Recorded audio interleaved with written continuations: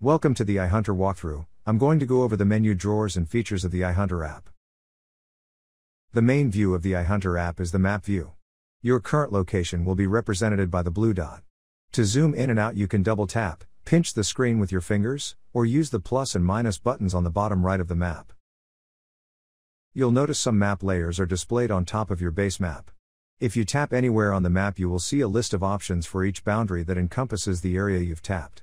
The color of the icon on the left will also represent the color of the boundary on the map. Tapping on a hunting zone in the pop-up will bring you to the season summary for that specific zone. Each row is a single season. You'll notice some seasons have restrictions that can be viewed by tapping the restrictions option. The season summaries are split in 3 categories: big game, predators, and birds and small game.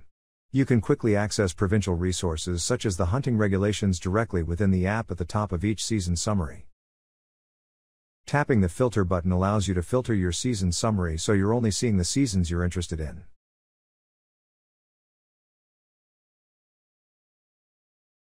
Tapping on a boundary row within the pop-up window will display information about the boundary or parcel. Sometimes it is just a notice with a brief description and sometimes it is more detailed. The pop-up window contains buttons along the bottom that all provide actions or information based on the tap location. From left to right, first is the Add Waypoint button to drop a waypoint at this location. The Weather button which will show you current weather information for the tap location. The third button is the Go To button which will provide a straight line from your location to this tap location, allowing you to direct yourself to the waypoint. Finally, there is the Driving Directions button which will provide driving directions to that location. iHunter has 2 main types of layers: base maps and map layers. All your map layers can be found in the bottom left-hand corner of the map view. Tapping the bottommost button will bring up your base maps menu. The base maps are the maps that you see below all of the other layers and are typically satellite, road, hybrid, or sometimes topographic maps. Note that some of the maps are cacheable for offline use.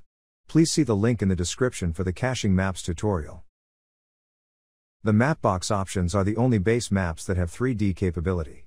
After selecting one of the Mapbox options you'll notice a 3D button show up on the right-hand side of your map view.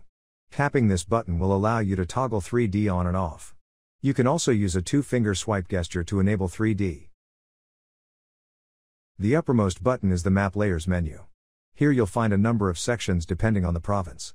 The first section includes all built-in map layers. The colored switches represent the color of the boundary on the map and allow you to toggle the layers on and off. Boundary color can be changed by tapping on the Settings button to the right of the layer. Scrolling down further or tapping on the Subscription Layers tab at the bottom will bring you to the Subscription Layers section. If you're not subscribed you'll see an option to purchase. You can also purchase a subscription directly from the iHunter store at store.ihunterapp.com. Just make sure you sign in with the same account you use within the app. When you have an active subscription you'll see and manage your layers here. For Alberta, Manitoba and Saskatchewan you'll see a landowner maps section. Scrolling down or tapping of the section will bring you to the list of all available landowner maps for the province. Landowner maps are essentially the same as paper maps that you can purchase from RMs and counties. However, unlike paper maps they can be set to be semi-transparent so that you can see the base map underneath as well as your current location. Landowner maps can be purchased anywhere you have cellular service or an internet connection. Note that landowner maps will also need to be cached for offline use prior to losing a connection. Please see the links below for more tutorials on landowner maps. Both base maps and map layers have the ability to add custom map layers. At the bottom of both menus you'll see the Add a Map Layer button. Tapping this will allow you to import your own custom map layers if they are available in a WMS or TMS URL format. Please see the link in the description for the user-added map layers tutorial. In the right-hand corner of your map view you'll notice a button with a wind icon. Tapping this button will enable the wind mode and show you the current wind information for your current location represented by the blue dot. Tapping anywhere on the map while in wind mode will change the wind information from your current location to the tap location, represented by the orange dot. While in wind mode, each waypoint will display wind information once you've reached zoom level 13. The zoom level can be determined between the zoom controls on the bottom right-hand corner of your map view. Please see the wind mode tutorial below for more information on iHunter's wind mode. At the top of your map view you'll notice the search bar. This search bar will search all boundaries, waypoints, tracks, drawings, as well as do a Google search for locations of interest. You may also search by latitude and longitude coordinates to jump to that location. The right Browse button will allow you to browse and search individual map layers. The left button of the search bar will minimize the search bar to maximize the map view real estate. At the bottom of the iHunter app you'll notice the bottom toolbar. Each button will open a drawer. The first button on the bottom left is the Waypoints Drawer. From here you can view all of your waypoints, tracks, and drawings. If you've marked any of them as favorites, they will show up under the Favorites row. If you want to add a waypoint at a specific location, you can use the Enter Coordinates link, which will allow you to drop a waypoint at a certain latitude and longitude, DMS, MGRS, or UTM location. From the buttons below you can add a waypoint at your current location, start a tracking session, or create a new drawing on the map. Please see the links below for in-depth waypoints, tracking and drawing tutorials. Each drawer has a question mark in the top right-hand corner that can be used to provide a brief help page for that drawer. The next button along the bottom toolbar opens the viewing drawer. This drawer gives you the tools to control how your map behaves and helps you navigate within it. At the top you'll see the Map Tools section, which allows you to center the map on your location, zoom the map to you, or set the map mode. The free map mode is default mode when the app starts and allows you to freely pan and zoom the map. The centered mode keeps your position in the center of the map but allows you to change the zoom level. The compass mode keeps your position centered and rotates the map based on where your phone is pointing. At the bottom you'll notice a Save Current View button, which can be used to create a quick access shortcut to get back to the same spot in the future. Once you have a view saved you can easily zoom to it or set it as the default startup view when the iHunter app starts. The middle button in the toolbar opens the Location drawer, which provides information about your GPS position. At a glance you can also see your location, altitude, and accuracy of your GPS signal. If your GPS accuracy is less than 20 meters, a green indicator is shown. If the indicator is yellow it means your accuracy is between 20 and 40 meters. When the accuracy is greater than 40 meters the indicator will be shown in red. You will also see the red and yellow indicators show up on the Location button in the bottom toolbar. You can quickly share your GPS position with your iHunter contacts, by text message or by email by tapping on the share link. All of the hunting zones and boundaries which you are currently in are shown in the Current Zones section. Tap on the Current Zones item to get a full list. At the bottom of the drawer you'll quickly be able to see the moon phase, sunrise and sunset time, hunt start and stop times based on your current GPS position.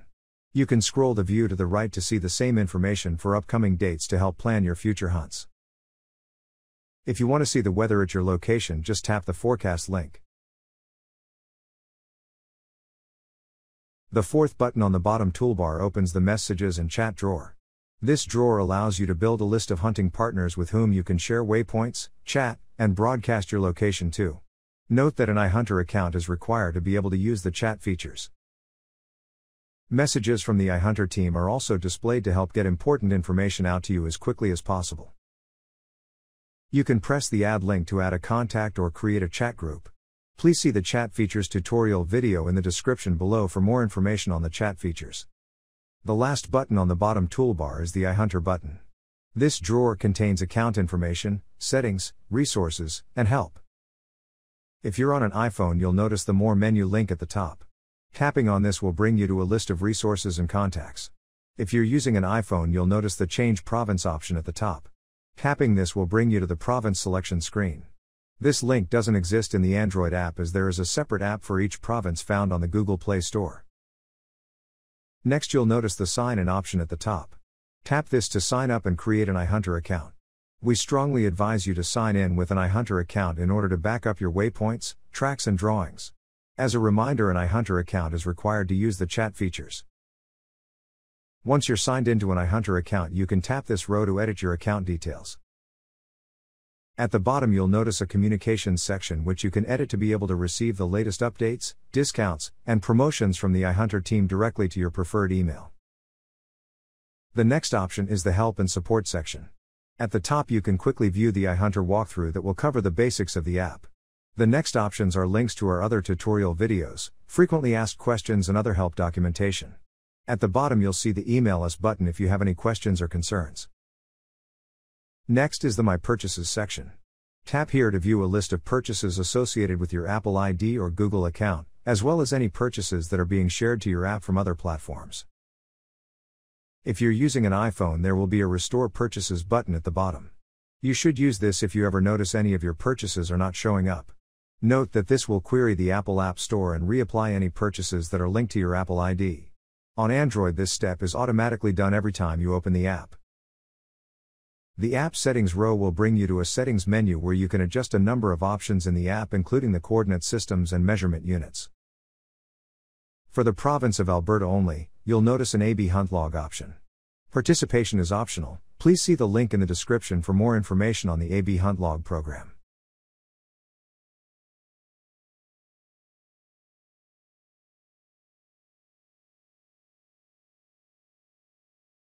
That is the end of the iHunter walkthrough.